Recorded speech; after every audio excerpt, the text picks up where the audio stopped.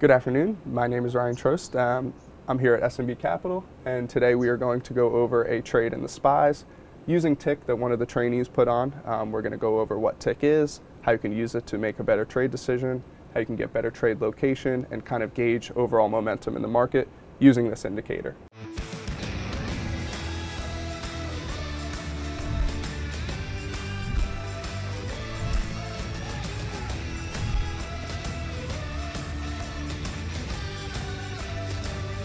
We are going to talk a little bit about a specific setup in SPY today that actually happened on Monday.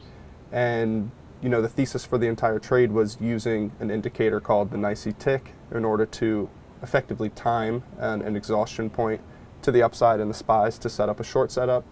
So we're going to go over a little bit about what Tick is, how we could potentially use it to add edge to our pullback trend trading, and as a way to evaluate how the market's moving under the surface. So James, go ahead, kick us off. Alrighty, so like Ryan said, this was on Monday. This was just coming off the macro landscape of the news breaking with Pfizer efficacy of their vaccine. The VIX was sitting at 23.9, and the vaccine news, it was good, very, very good news for the vaccine, but we were still a ways away from deploying it. There's a long way from where we are today and actually having a real impact on the economy. Looking at the big picture, this was that day. This was after most of the session had come through. So these overnight highs were the highs of that day. So very, very strong range in the overnight session and above average volume. Contextually, we were sitting about 400 handles up from top to bottom from this low here. That's a very, very extended move. And something in the morning that was going through the back of my head while this was being prepared was, if I was long already in this trade, which a lot of people were, is this a good place to take profit? If I was long and I saw this, what would I be thinking with this kind of a euphoric 15-minute candle in the overnight session? Now, the actual key kind of trade setup here, if we're looking at it, I was watching these references as we pushed into all-time highs.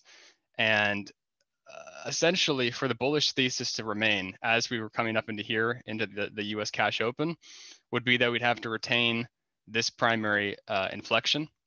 Any acceptance below this was then going to open the possibility for continued selling as we push into this lower edge and probe lower. So that was kind of the thesis coming into the morning and what we were looking for. And then here was the actual session.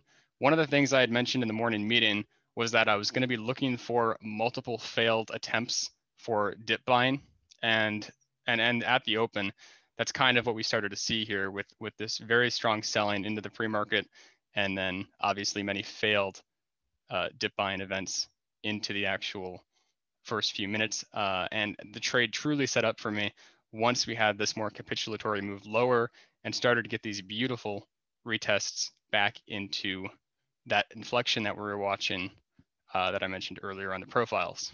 Can you mention what the time frame is for this chart? Are you on a 1 minute, 5 minute? These are 3,000 volume bars. So each candle is going to be 3,000 contracts traded in the S&P 500 E-mini future. Great. So just to jump in really quick, a lot of people, Dr. S talks about this a lot. You effectively make your own bars based off of whatever type of evaluation you're looking to do. Some people like to use 1 minute candlesticks, 5 minute, et cetera, but a lot of people move down to tick charts as well to get even lower time frame. And then the other way to do it, a lot of people who trade, market profile, volume profile, they like to build out their own type of volume bars. And this is done, as James is saying, you classify, okay, this bar is not going to close until we see a certain amount of volume done during this developing bar. So as soon as it does 3,000 shares of the futures contracts, we're going to move on to the next bar. And it's a little bit of a different way to evaluate chart patterns and things like that, but it's a way to see what's going on under the surface. And especially if you're trading the SPYs and trading the indices, it's always better to build out contextually what's going on. Volume drives price, and a lot of the times if you're just trading normal, candlestick patterns, the SPYs have a tendency to wick above previous highs, stop out previous lows, and have a lot of noise. So, effectively what he's doing here, which is similar to what I do, is looking at volume, looking at how volume is distributing over time and over price, and using that as a way to formulate your edge as opposed to just simply trading off technical chart patterns. If you want to learn 3 more real-world setups that our traders use, including the simple setup that we teach all of our new traders, and the setup that turned one of our traders into a 7-figure big money earner, check out the free webinar that we're currently running. Just go ahead and click the link that should be appearing now at the top right-hand corner of your screen. That will open up the free registration page in a new window, so don't worry, you won't lose this video. You can also visit tradingworkshop.com to register for this free intensive workshop. You're going to learn more in a couple of hours from this trading workshop than from years of online education. So another kind of key moment we'll run into here afterwards is viewing how this ran up in the overnight session and then how this moved lower. So something that these volume bars, just to add on to what you're saying, can help with is that you can visualize the amount of volume that's going into these moves simply based off of the amount of bars that are being printed. So a move with more bars is going to be a higher volume move than one with less bars. And so that's kind of a different way of viewing it than a standard volume histogram. But the way that this trade ended up playing out is that there were kind of a few key moments within it. And obviously these were the 2 primary entry points.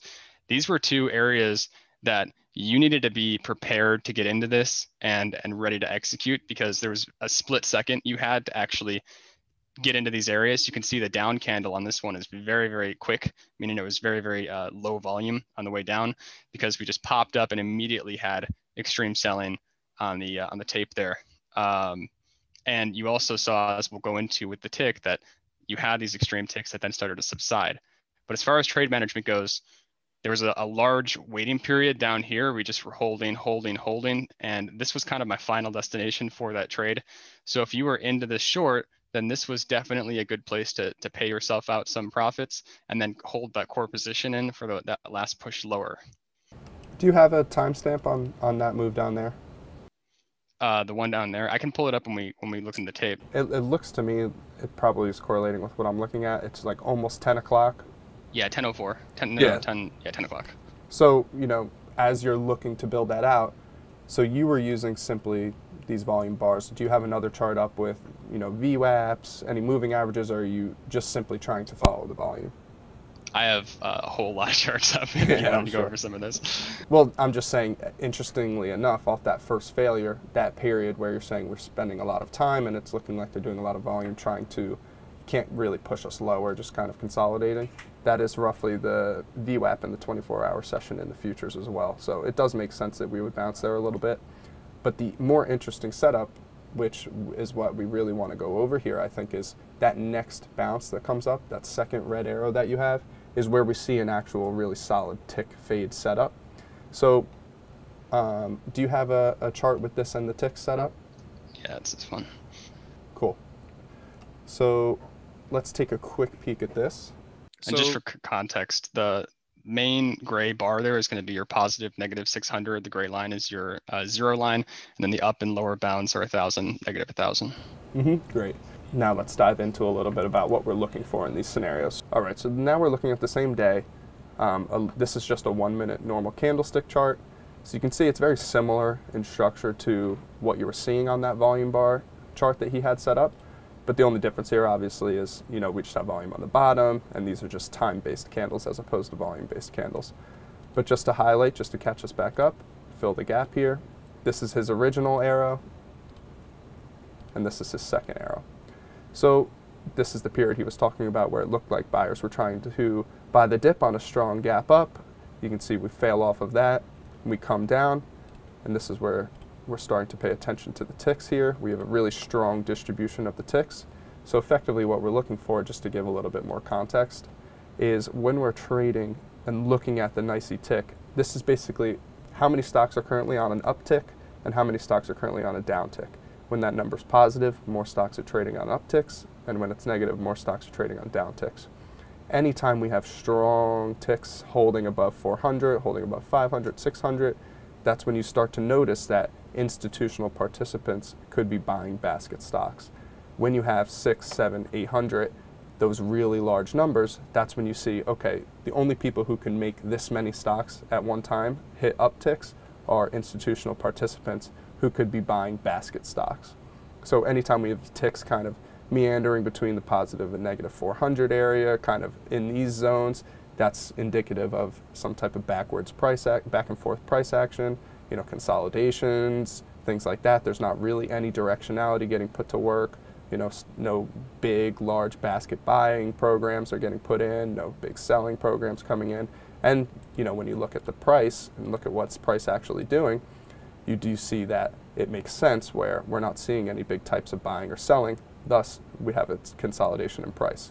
And I should say this isn't always, you know, a final indicator of what's happening under the surface, but it can provide edge to make a little bit more sense of what's going on with price. So when we look at these two symbols, this is where his first arrow was. You know, we're looking right here. And then the second arrow was right here. Let me get rid of these bubbles so we can see the candles a little bit better. We get the breakdown, we come down, and he had kind of built out the reference area like this. He had said, okay, I'm going to use this as my reference area where they originally tried to buy the dip, and as soon as they break down, any retests of those breakdown points, technically speaking, could be good opportunities to get short. That's great. You know, in any type of normal in-place stock, you'd be looking to try and short this breakdown period. Maybe you'd give the stop up to here. Maybe you'd stop out even at the top of this consolidation. But when we're trading the SPYs, we're looking to get a little bit better execution, and trade location is extremely important. And the way that we can get better trade location is by using the tick. So anytime we get these big 600, 700, 800 ticks all the way up here, they can be indicative of exhaustion in price. They're buying stocks, but they can't get price higher. They can't take out previous swing lows. They can't rebid us into areas of value. And even though they're buying large amounts of stocks, you know, using programs or et cetera, they really can't push price up. That's exactly what a tick fade exhaustion setup looks like. So that's the first one. We get a retest, even if you didn't have the tick, right? Like even if we blocked all this out, you might be the person who would still short this just because it's a technical play. So that's one way to do it. But where we really start to see the tick come into play and allow us to have a little bit more edge to either not get out of our short or even reshort is this instance right here. And this is the one I really want to highlight because this is the first time you actually see a very solid play based off the tick. We got the breakdown to VWAP, couldn't really get negative ticks, but then you start to see the structure come up like this where, you know, we're building up, we're kind of bouncing off of VWAP nicely, and then you get kind of a wide range 1 minute bar that pushes right up to these previous invalidation points. As we're pushing up to those points, you see the ticks hitting extremes on the day. You know, normally I would say this right here off the open, we're going to block that out. In the first 5, 6, 7, 8 minutes, especially if you're using Thinkorswim, these tick values can be skewed, and they're not necessarily always going to be very accurate. They're usually based off the gap. You know, if you have a big gap up, they're going to have very high values. If you have a big gap down, they're going to be very low values. But after the first 10 minutes, you can see it start to normalize. And then once it normalizes, then after the first 10, 15 minutes or so, you could use it as a really solid indicator. So as we're bouncing back up, we get a wide range bar right into the previous breakdown point, previous failure point, and on that we get a big exhaustion type tick, 800, 850, which is indicative of exhaustion. Later on, you could see even the 1,000 ticks are good. You know, if you look up here, you see big 600 plus ticks being used as areas where buyers just can't get it done anymore and we fade. Even here, buyers can't get it done and we fade. And even here, buyers can't get it done and we fade.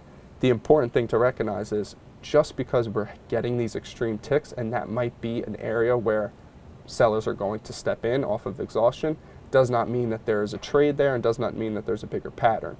Where it really starts to become a powerful trading indicator is when you use it in correlation with other things. So in this example, right, as we're shorting up here, we see previous failure point, previous breakdown point, the 50% retracement in the futures, which can often act as resistance on down selling days, this entire reference area here, and that's kind of how you set up a really nice opportunity to use the tick as an exhaustion mechanism to get short, and then you kind of hold, and then you're looking for, honestly, you're kind of just following price. Normally you'd look to see if you get some type of momentum shift to the downside in the ticks where, you know, we get this upside value tick, we come back down, and then we start to see some better negative ticks. that would be a better setup for, you know, a more aggressive failure. But because we're above VWAP, we have this really strong gap, it does make sense, if you think about it, to not see, you know, a real large breakdown come initially from this. It's likely we're going to need to consolidate a little bit more, let the sellers kind of build up the steam, trap some buyers potentially, before we get the bigger move, which doesn't really happen until later in the afternoon. But you can see, as we start to move, we kind of bounce back up, the ticks distribute more to the positive side. You know, the ticks are distributing positive basically throughout this entire consolidation, maybe getting some people long, maybe making some people sweat out their shorts a little bit, still holding the 50% retracement of the day. Then when we start to roll over, especially on the close, you can see some real directionality comes into the close. Well, if you look at the close and the ticks, you can see we're seeing new tick lows consistently. You know, new tick lows get put in, especially on the close. We're seeing real negative sustained downside values. That's when you start to see sustained momentum. So tick is really just an indicator for, is momentum speeding up, is momentum slowing, use it in correlation with price, and you can see those things kind of come together. Momentum was kind of strong in this little up move, and then the momentum halts when they exhaust themselves, buying a little bit too much. So initially it can feel kind of counterintuitive. You know, when I went over this early on with the previous class, we saw a lot of times where they'd say, "Ooh, we have 600-700 ticks. Doesn't that mean real buyers are stepping in? How come we're not going higher, and how come we're not continuing to go higher?" Well, all momentum eventually comes to an end with some type of exhaustion, capitulation, things like that, or we stall out. So you can see situations like this, you know, as we're kind of consolidating, you can see they're trying to push us higher and they can't, trying to push us higher and they can't, and then price continues to move lower, and that's when tick, once you kind of get that invalidation and we exhaust, it makes sense to not think too hard into these individual up wicks. Unless you're like a hyper scalper, it's really hard to do in the SPYs because obviously the order flow is just all over the place. But if you use tick at inflection areas as a way to gauge exhaustion, that's when you can have a really good edge and, you know, kind of iron out your trade execution, trade location in order to have better risk reward on your setups. Okay, let's bounce right back into your charts. Yeah, I just had one question. Is there ever a point where tick divergence is significant relative to other swings? Absolutely, and I think it happens, there's certain times when it happens, and if you look for it, here's what I'll say, if you look for it too much, that's when you can run into a little bit of trouble. There are often times where you'll see a little bit of a tick divergence, and in your head you'll be like, oh, you know, they made a new low, or they didn't make a new low in the SPYs, but they made a new low in the tick, which means they were selling even more stocks to the downside, but they couldn't bring us to a new low. Maybe that's an opportunity right here. Here's actually a pretty good example of a tick divergence right here that we could use. While it may not have been at any important inflection areas, let's look at how this sets up, right? So this is from, I think this is Tuesday now. We'll be jumping around a little bit. Yeah, this looks like Tuesday's session. So we're trading above VWAP. We collapse underneath VWAP. You know, we kind of are coming back into this trend. And as we come down, we put in a big tick low, negative 800, sign of exhaustion. We kind of put that tick in, we bounce shallowly, but then we're making new lows. So as they're making new lows in the SPYs, you know, price in the SPYs is now making new lows for the afternoon. But as that's happening, they can't get more and more stocks to go sell. You know, they're selling less and less stocks as they're making new lows in the SPYs. That could be indicative of, under the surface, this is just a stop run, this is just a low being put in that's going to spoof, stop run, etc., whatever you want to call it. This can be a way to recognize that in real time and be like, okay, we're making new lows in the SPYs on decent volume. Is this some type of stop run to get out everybody who tried to buy the shallow pull in from VWAP or tried to buy the 50% retracement? And you can see that playing out in real time as very quickly, you know, almost 5-6 minutes later, we get a new tick high from, you know, if you start the track right here from the breakdown, we break down, this is a new tick high from when we broke down, and then you start to see a very obvious momentum shift. We got big tick lows, they come up, make a new tick high, and then you can see for the entirety of this move right here, as SPY's trading above VWAP, right back to that breakdown point, we're getting solid positive tick distribution, which is signs of a momentum shift off of a tick divergence. So that's a very quick example of it. Definitely tradable if you're around for it. You know, it doesn't always make sense, and it's not always very prudent to start looking for these all over the place. All right, so I just pulled up, this is actually that trade you were just talking about. One thing I'm already learning just from what we've talked about is I need to get tick to be a lot bigger, because right now I'm running it relatively small. But I just wanted to kind of bring up the fact of how quickly this trade took place. So we'll just start playing it here as we run into this inflection, and you can start to see those are sales below the bid, the dark red ones there. Is this the first, you know, when you marked the two arrows that had the short setups, this is the first of it? This one is here. The first arrow was this first pullback on this. Got it. Yeah, you can skip us forward to what you were going to show. Oh, okay. So that was just going to be... I think that's, just because I think that's the better setup. For me, I don't usually short that first initial test of a breakdown point, especially, you know, judging off the overnight strength. I think that's a little bit of a tougher trade. Obviously, it ends up working, and, you know, it looks really clean in After Effects. But just because as we are retesting that, you don't really necessarily know where it's going to go. They could stretch it all the way to the top of that consolidation. It could be a false breakdown. So it's a little easier to let it prove itself, let it trade and make new lows all the way to VWAP, and then short the bounce off of VWAP. Okay. Now, following on with just how I'm using tick, is there a way, because this sequence that followed up, where is it? Right around here when it starts to consolidate and consolidate and consolidate, is there a way I can leverage tick to essentially build conviction to keep a trade on?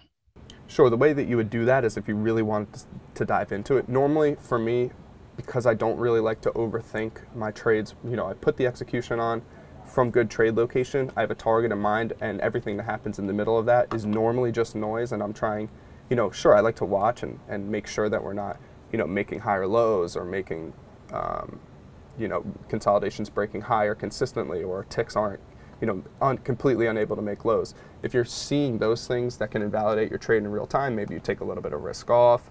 I don't usually nitpick my positions that much. I usually, in this situation, would be looking for a VWAP breakdown.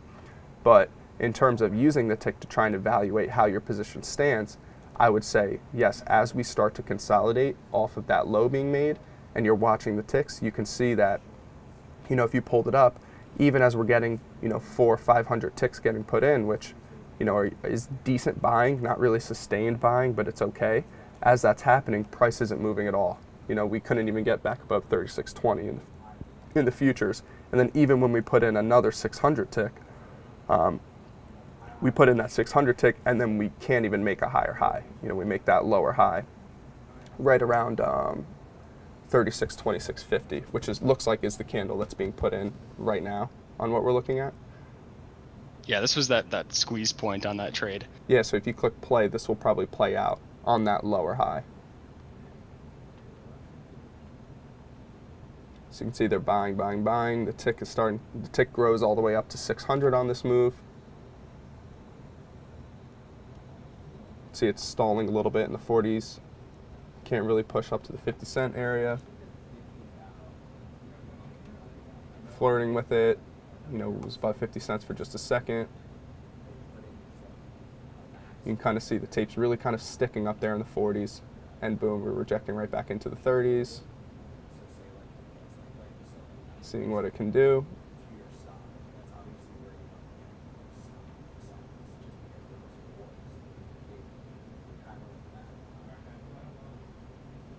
So, you know, if you're short from that previous swing high, a little bit to the left of this current developing move, as you start to see this fail, you know, we couldn't really get back above 50 cents.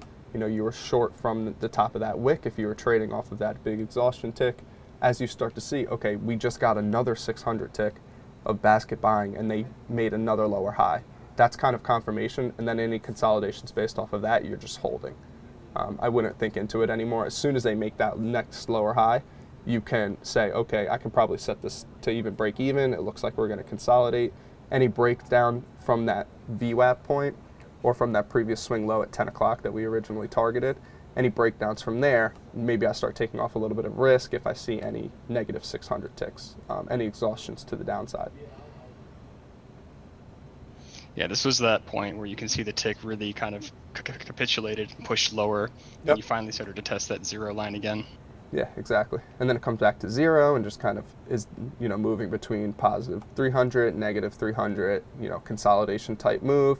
And then you get a negative 400 tick that breaks us down. Then we kind of come back up and we're putting positive ticks in again, but we can't get back above the VWAP in the futures. And then you start to see, obviously this is ahead of where we're looking on the current video, but that's how this ends up playing out. We kind of come down, we consolidate a little bit, then we end up breaking that swing low. And this whole time, the ticks, even when they put in positive 600s, aren't able to bring price any higher. Okay, I was also curious if you could explain what you think some of the common pitfalls or fallacies are when using tick. Yeah, 100%. So these days that we're targeting right now and we're looking at are obviously really good examples of when it works, but there are also examples of where it can run you into a little bit of trouble. And that usually happens on trend days. So on trend days, you will have these big 1,000 ticks get put in, or big 500, 600, 700 ticks, where even though they're putting in exhaustion type ticks, you are not getting any type of fades. Let me scroll back and see if I can find the most recent day where we saw some of that. It is interesting because in recent times, a lot of the moves have been happening in the overnight session. So we've been having a lot of kind of consolidation based days. Here's a good one right here. All right, so this is all the way back on the day after the election, the 4th. So early on in the session, we open, this is 5-minute bars. We kind of compress and break higher. Every one of these little yellow dots is when a 1,000 tick gets put in.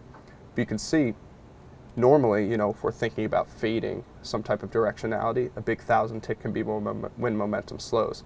But on this day, we see sustained ticks above 600. We see ticks holding, ticks holding, ticks holding, ticks holding. Even when they wick it back down, the ticks come right back up into really sustained basket buying. And even after this 1,000 tick, we continue to push higher, push higher, push higher. We put in all of these exhausted type moves, but then we just consolidate and continue to move higher.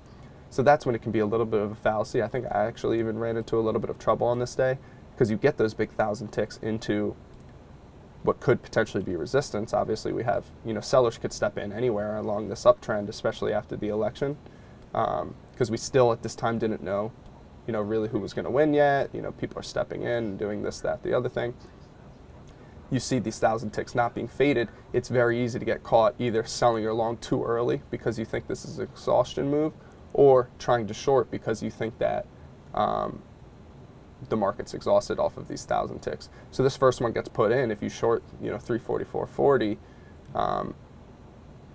in the SPYs, it ends up moving another $2 in less than 10 minutes just based off of how strong this buying was up here. So that's when you can run into a little bit of trouble. On trend up days and trend down days, if the ticks are vastly distributing to one side, it usually is better to just use price action and obviously not really step in front of a moving train. Okay, and are there ever situations where you're going to see extreme negative ticks holding, but price just keeps chugging higher? Interesting. I haven't seen a divergence that crazy before, where price is going up but we're holding negative ticks. If that happens, it would probably be there's some type of significant divergence across the indices, like maybe they're selling a bunch of small caps or selling big caps. But no, I haven't really seen price grind higher as we are seeing negative ticks in the current volatility environment. Maybe back when the VIX was like sub 15, the market would just kind of grind higher, but they're selling certain stocks under the surface. It's tough to say. I don't think I've ever seen a divergence that bad. That doesn't correct itself very quickly.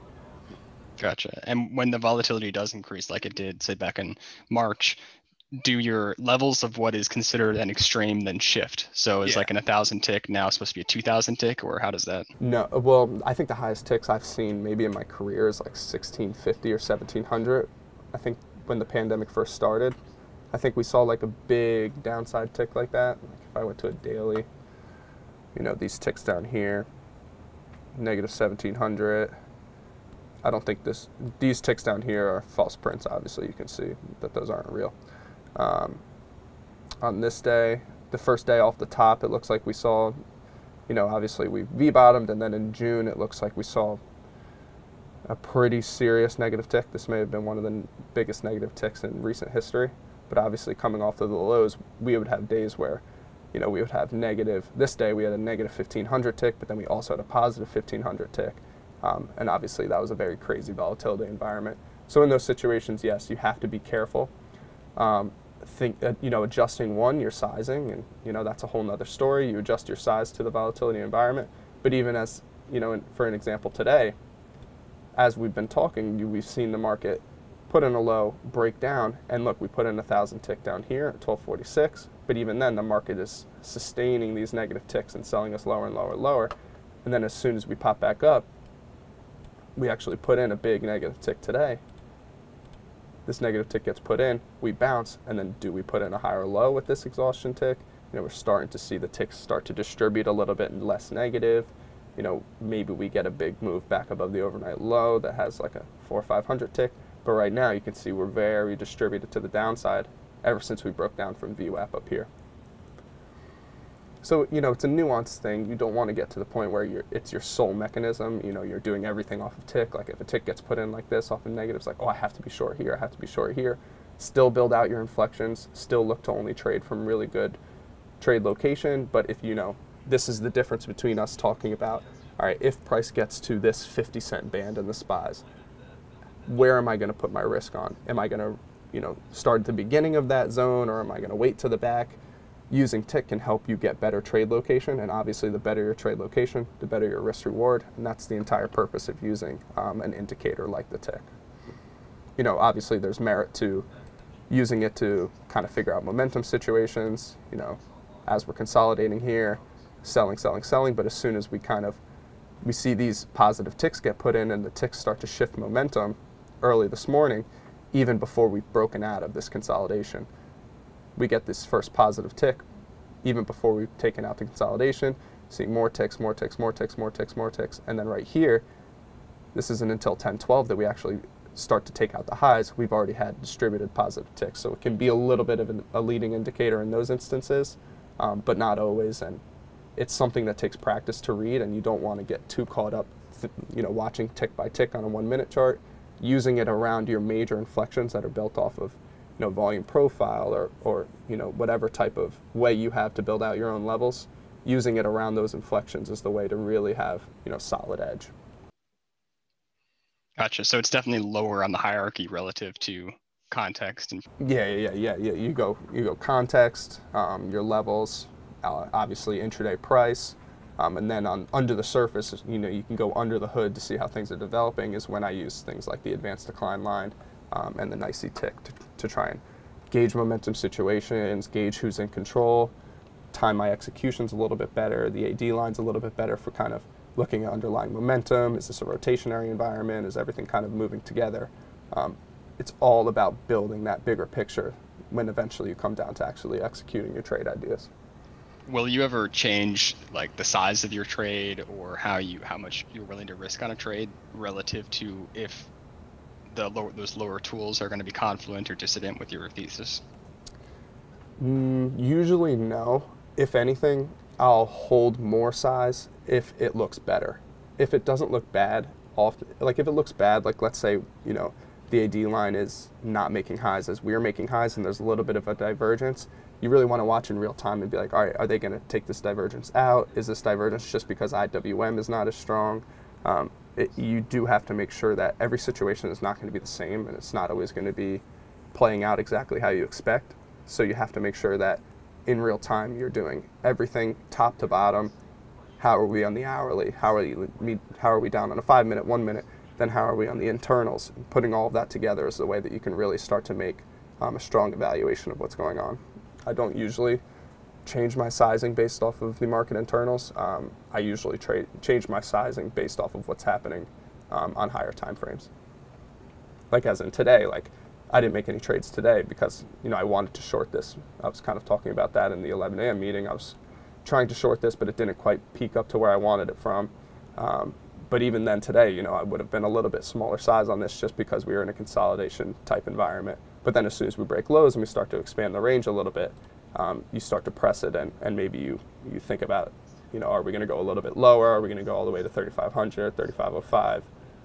Maybe you start to size up as the ranges expand. But then again, you know, the range is expanding, sizes you up automatically, so you have to make sure that you're keeping track of both of those things in real time. Would be interesting to see if we didn't bounce from right here. You know, as we put in these, you can start to see this situation developing.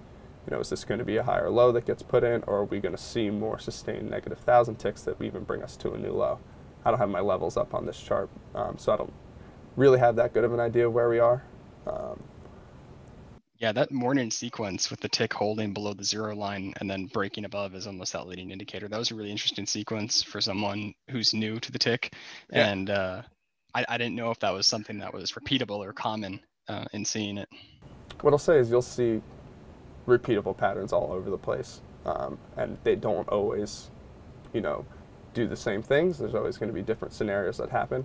I basically was thinking that we were going to get some type of negative 600-800 tick on this low that would have set up an exhaustion trade to trade back towards the top of the range.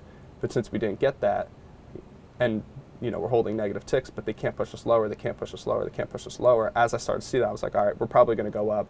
I don't think there's a long setup here because I don't like risking this wick low. I don't like risking here either. I think the real risk is the overnight low. We're a little bit too far away from that risk reward wise because I don't think we're going to go right to the overnight high unless the momentum situation really starts to change. So in that situation, yeah, it was a little bit unique to see negative ticks as we're not really selling off. But that tells you, okay, maybe we need to go higher for sellers to really get it done. Or buyers are willing to buy here and we're getting acceptance and we need to push higher and see how they manage the situation. But it would be interesting to see whether or not that's not a higher low on the day's time frame. Even though I think my levels are basically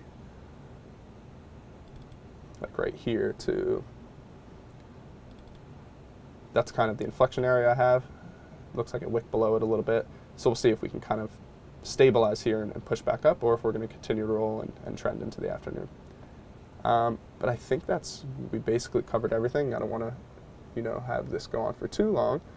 We've gone over a lot with the tick. Thank you for putting that together for me. And I hope everybody learned something a little bit more about using some market indicators about what's going on under the surface in order to make stronger trade decisions in the SPYs. Hey, go ahead and click our subscribe button so you don't miss any of the videos that we're producing for you in the trading community. And please take the time to add your feedback in the comments section for what videos you'd like for us to produce next and what you found helpful from this video. From all of us at SMB, train and trade well.